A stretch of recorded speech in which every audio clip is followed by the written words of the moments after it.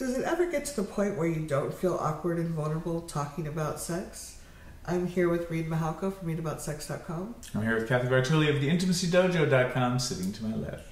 And he is wearing his green sexy summer camp t-shirt. Which usually means we're talking about business. Business advice for sex educators. Yes. So as a sex educator, do you ever get to the point where you don't feel awkward and vulnerable talking about sexuality? And we were talking yesterday, and I was saying how it still feels very awkward for me. And you said? But I always feel awkward talking about it. And you've been teaching for 14, 15 years? Yeah. And I was like, oh, I was hoping at some point it would get so that it didn't feel awkward and vulnerable.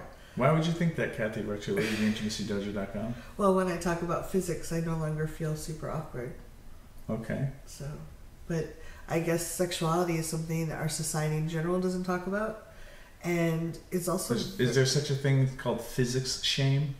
Oh, of course. Really? Actually describe it. I think you're lying. What's physics shame, Kathy? Go. We would shame each other if we didn't know some basic fundamental...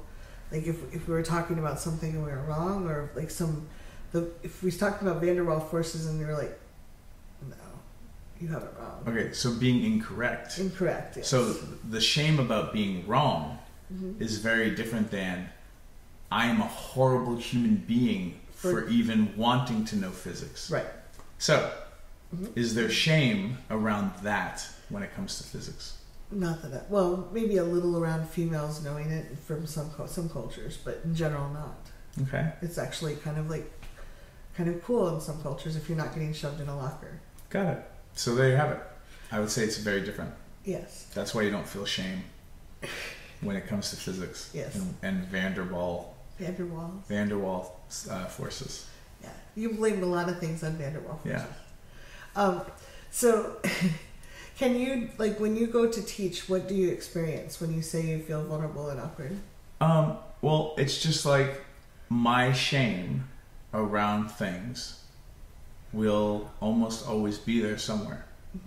I can be excited. I mean, I have it in my bones now how empowering this information is, but I still struggle with shame. I'm just very confident that it's probably always going to be there.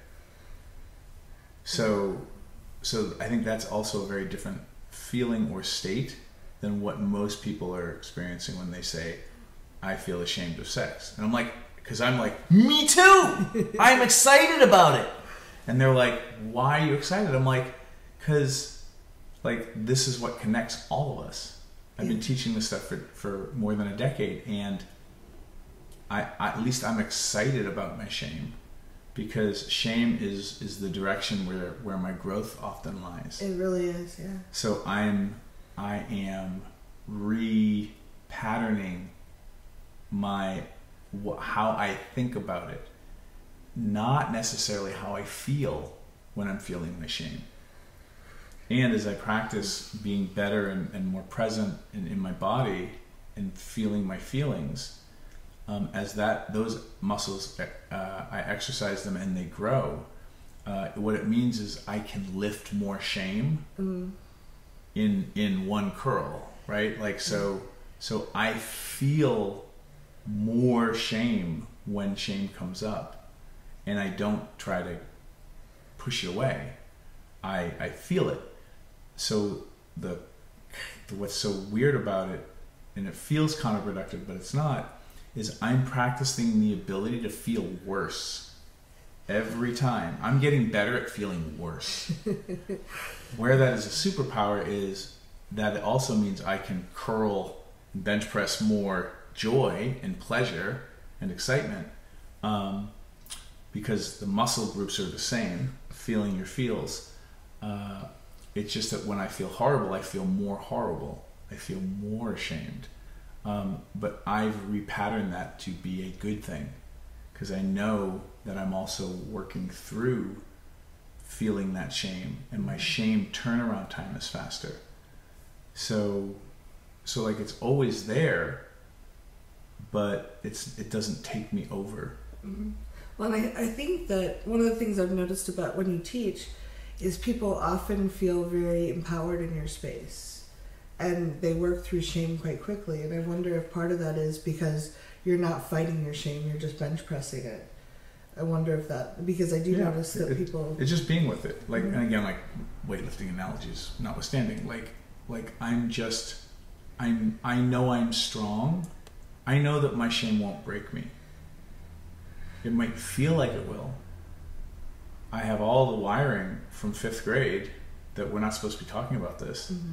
And, you know, and now in culture, you know, me wrestling with being a cis white guy and privilege, and also, you know, feeling ashamed that I'm super slutty and all the things that I am. Like, there's more there. There's more cracks for it all to kind of attack me in.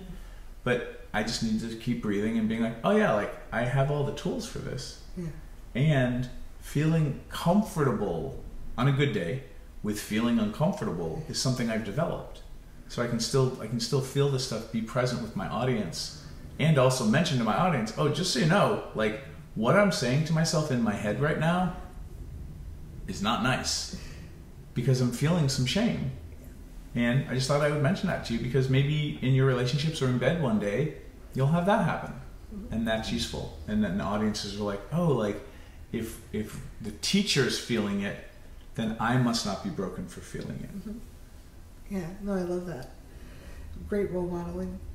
I don't know what else to do because the other options seem to be to think you can't overcome all of it, and if you don't, then you're broken, or hide it, which comes across creepy. Yeah, I think. Yeah, we're trying to protect. Thank you for sharing. You're welcome. We'd love to know what you think. Do you struggle with this, or does it get easier? How do you deal with any shame you have around teaching around sex?